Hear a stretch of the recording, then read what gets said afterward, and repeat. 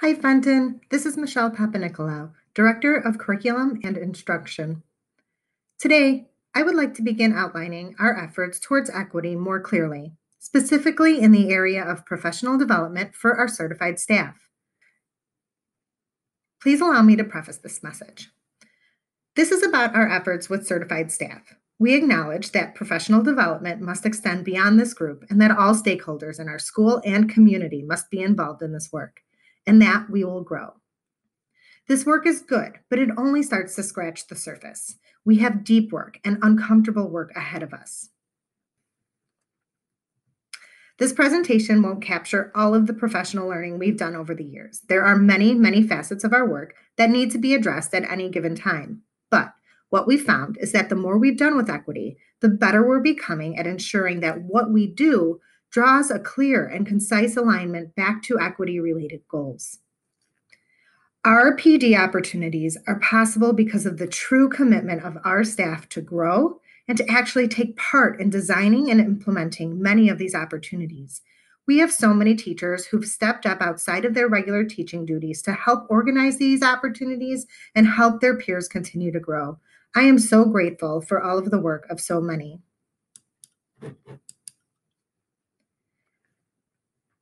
Now I'm going to provide a brief overview of some grounding principles in our approach to professional learning. First of all, it's personalized. We try to do this with students, and we also try to do this with our staff. We meet people where they're at in their learning. We try not to fire hose everybody with the same learning in the same way at the same time. And we also try not to provide training that has an intense amount of information and expectation in one sitting and just expect it to stick. We layer and we build on concepts, and we try to provide many opportunities that allow for reflection and, most importantly, continuous improvement. As mentioned, we layer our professional learning. Some of our teachers have participated in intense inquiry-based programs that last anywhere from a year to 18 months. In other cases, we've provided whole group training with the whole staff, and we follow up with workshops that are either mandatory or optional. And we also provide specialized opportunities throughout the school year, like in-house book studies or attendance at outside conferences. Finally, our learning must be grounded in student voice. This is an extremely important principle that we've begun, but admittedly continued to grow. Our students' voice is absolutely necessary as we analyze our practices. We've allowed students to be interviewed during our professional development, sit on panels so we can hear their voice during our professional learning, and we've found it to be very helpful. In this slide, I've categorized the opportunities by the facets of equity we've addressed so far. This doesn't cover everything involved in equity, but these are the ones that we have and continue to aim toward. The first one is opportunity and access. It's imperative to us that our students have access to rigorous courses and learning opportunities. We also want to ensure that they have all the resources needed to succeed. Finally, we want to ensure that students leave Fenton keenly aware of high-wage careers and what it takes to secure those careers. We want students to be college-ready because even if they access military or trade careers, the more aptitude they develop while they're here with us at Fenton, the better jobs they'll access in any sector. The second area is identity and voice. We want our students and staff to secure confidence in their identity and raise the voices of our students, especially those from marginalized populations. We have been working on this through the art of storytelling and allowing avenues for these stories to be shared. This builds the most important value of empathy throughout our culture. The next area is teaching and learning. We are really working to ensure that our teaching and learning systems are personalized for our students and that relationships and partnerships between our students and teachers are at the center of our learning model. Ensuring opportunities for students to demonstrate their learning through their own passions and interests is an ultimate goal. Within our assessment systems, we want to ensure that a grade is focused on mastery of rigorous competencies and skills rather than point collecting and compliant behavior. We also want to be careful with our assessment and grading practices to avoid punitive motivation methods, especially with students with high levels of trauma. Finally, when we ensure that our measurement of learning is clear, the stronger systems of supports we can employ. The next area is anti-racism. We've begun this work. We have started to explore our implicit bias as a whole staff. We never want to subconsciously vary our expectations for students based on the color of their skin, their socioeconomic status, their gender, their immigration status, their sexual orientation, their religion, their ethnicity, and any and all other identity factors. It is important that we continue our work in this area, as sometimes our biases are invisible even to ourselves. We are also working toward ensuring that our curriculum materials and practices are culturally relevant and empowering to the students that we work with. We want them to see themselves in the content they're learning and be engaged through approaches that better match their cultural identity. Finally, social emotional learning. This has been a strong focus area in our organization for quite some time. We have rolled out Ruler as a means of helping students develop social emotional intelligence. We have begun developing our trauma-informed lens and employing restorative practices. There is still plenty more work to do in these areas, but we've begun. I'd like to take you through a timeline that provides a sense of which organizations and consultants we've partnered with to begin this work of equity. We've developed some excellent expertise in-house with some of our certified staff, but we are not shy to bring in experts when needed. In this case, we have found the approach of partnering with organizations fundamentally grounded in the work of equity to be invaluable to our progress. Our first partnership was with Equal Opportunity Schools. The actual programming started in 2015, but our partnership and conversations began with them in 2014. This was our first partnership with an organization fully committed to equity. Their lens is on access and opportunity, and more recently, supporting schools with cultural change related to equity. They want to ensure all students have access to rigorous coursework, and they explicitly help us analyze the enrollment of our students of color and low income status in AP and other rigorous courses.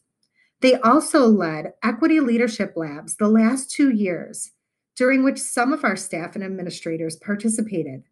This has been one of our intense year-long professional learning experience for some of our staff. Since their involvement, teachers who participated in this opportunity and are also part of our EOS committee have developed a number of professional learning opportunities to bring back to the staff. This semester, they're running a series of equity talks on critical issues of anti-racism.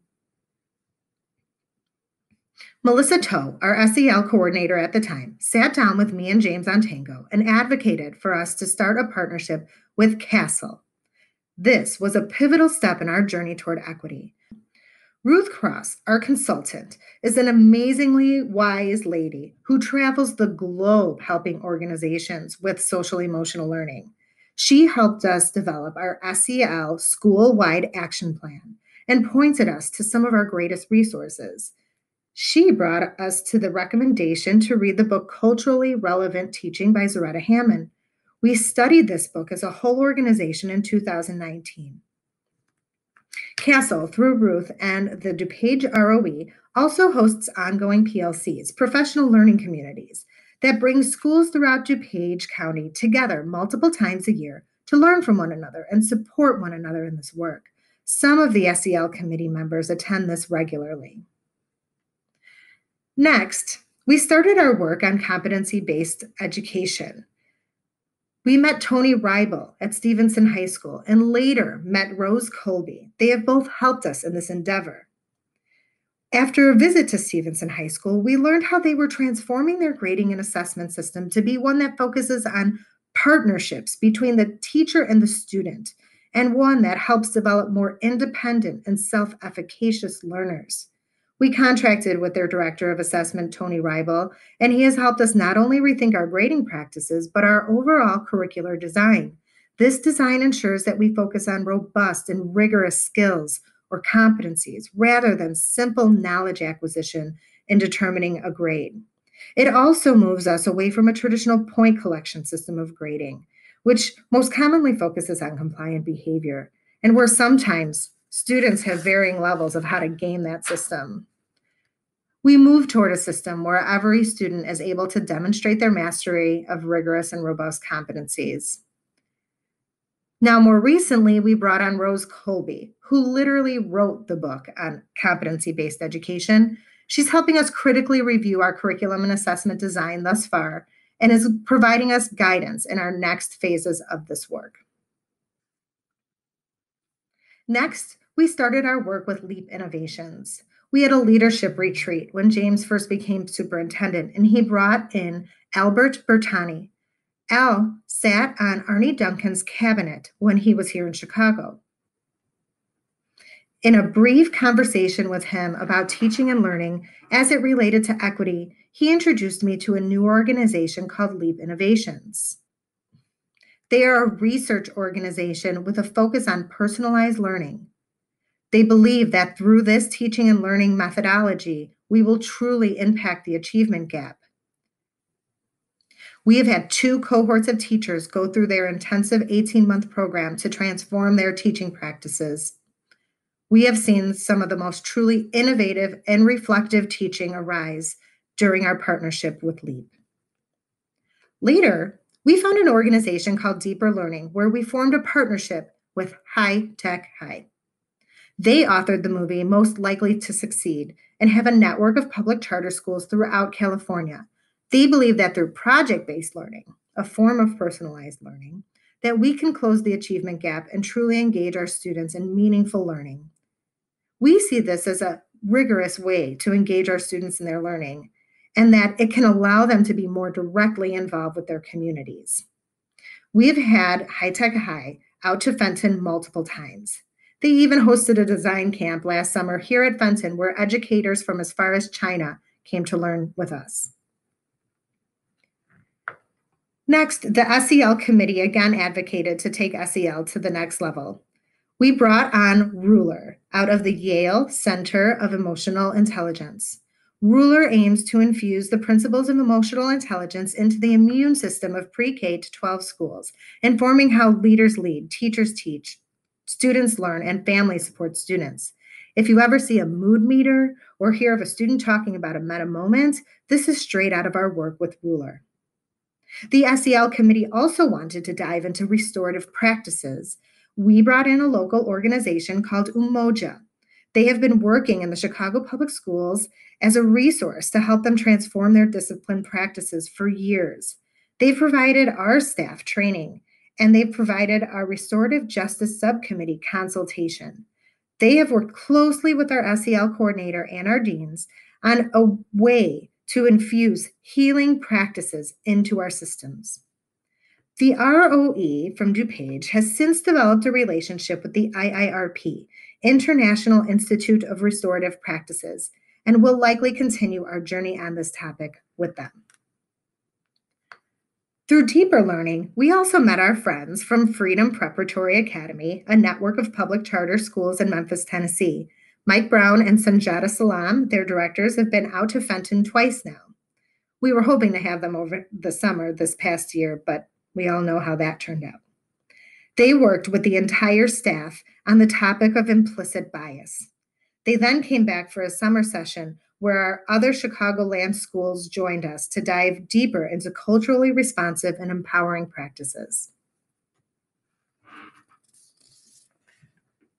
The next partnership is truly unique. We came across another local organization right here in Chicago called Second Story. We were trying to find experts to help our students develop stories during one of our summer literacy camps. What we found was an organization committed to equity and identity development through the use of storytelling. The power to build empathy in our world through this methodology is what drives them. They have worked with our teachers and our students and will continue to do so. For the past couple of years, at nearly every staff gathering, one or more of our staff tell their story to their colleagues.